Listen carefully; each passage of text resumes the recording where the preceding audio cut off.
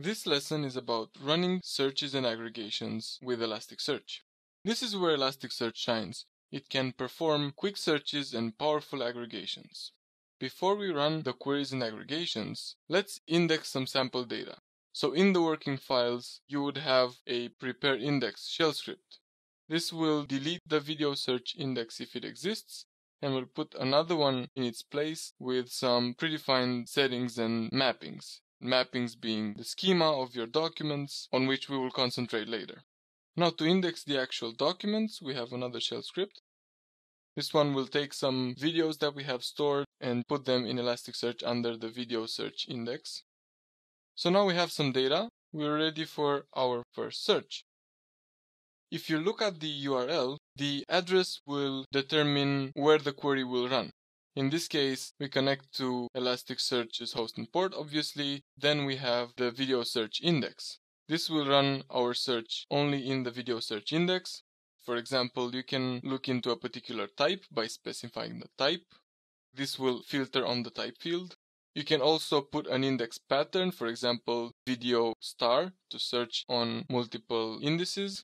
And you can skip the index part altogether to search in everything.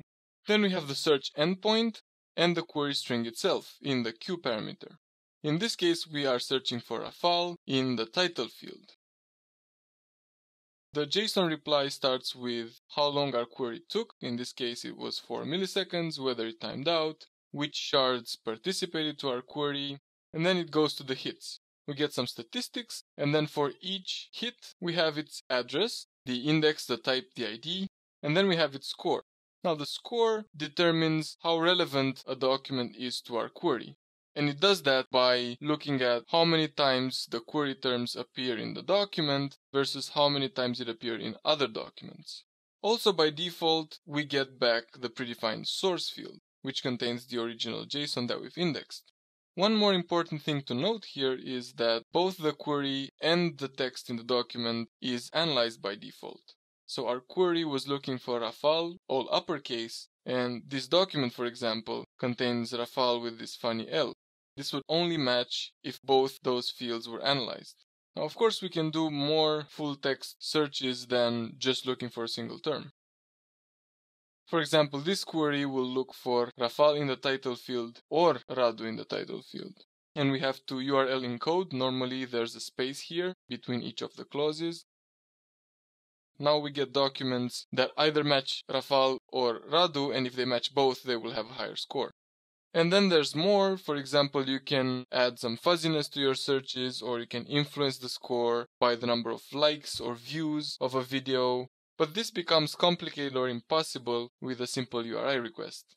The URI requests that we've seen so far are typically used only as a shortcut.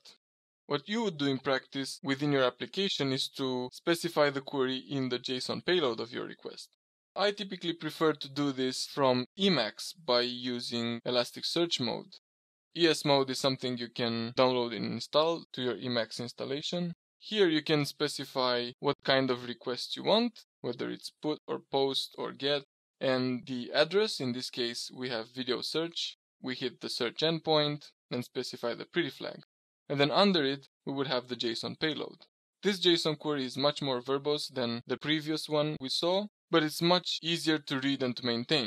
For example, we can see that it's a query of type match that looks in the title field for the terms Rafal and Radu and uses the OR operator, and we get the same results.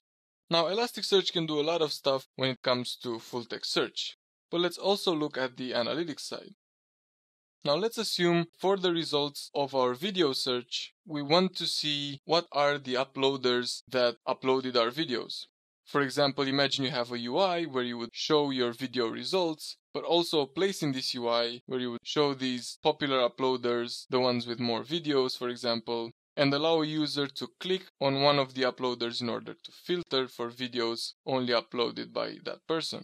And this is what you would get by running this aggregation. After the results of your query, you can see the list of uploaders. To run this aggregation, you would put the aggregations key in your JSON payload. And here for each aggregation, you would have to decide on a name. This one is called top uploaders. And then you have the aggregation type. In this case, we have a terms aggregation. And then we have the options specific for each type. In this case, we are looking in the uploaded by field. This particular field that we call .verbatim is not analyzed. And this allows Elasticsearch to get you the exact content of that field as the result. Otherwise, in this case, if the field was analyzed, you would get new thinking and communication separately. Also, when a field is not analyzed, you would have doc values on it.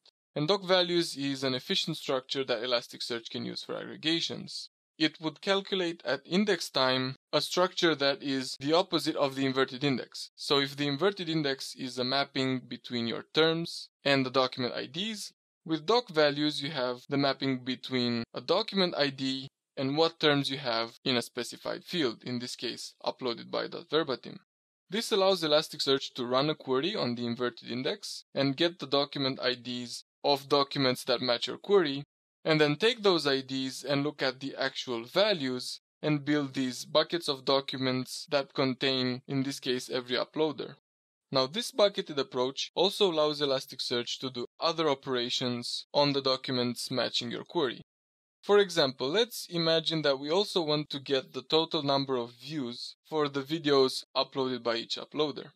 In this case, we would put another aggregations key under our top uploaders, and this aggregation would be a sum aggregation on the views field.